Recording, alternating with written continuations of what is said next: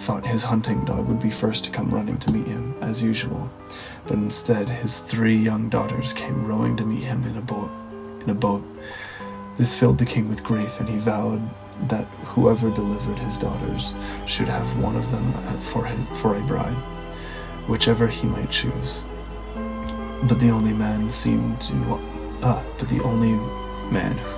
want to earn the reward was a tailor named Red Peter.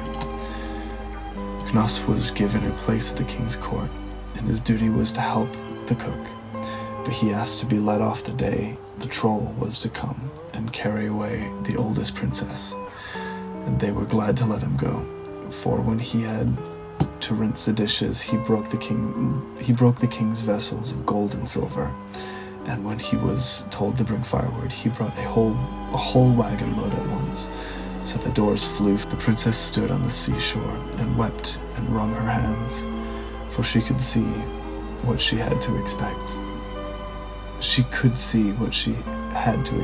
Nor did she have much confidence in Red Peter, who sat on a willow stump with a rusty old saber in his hand.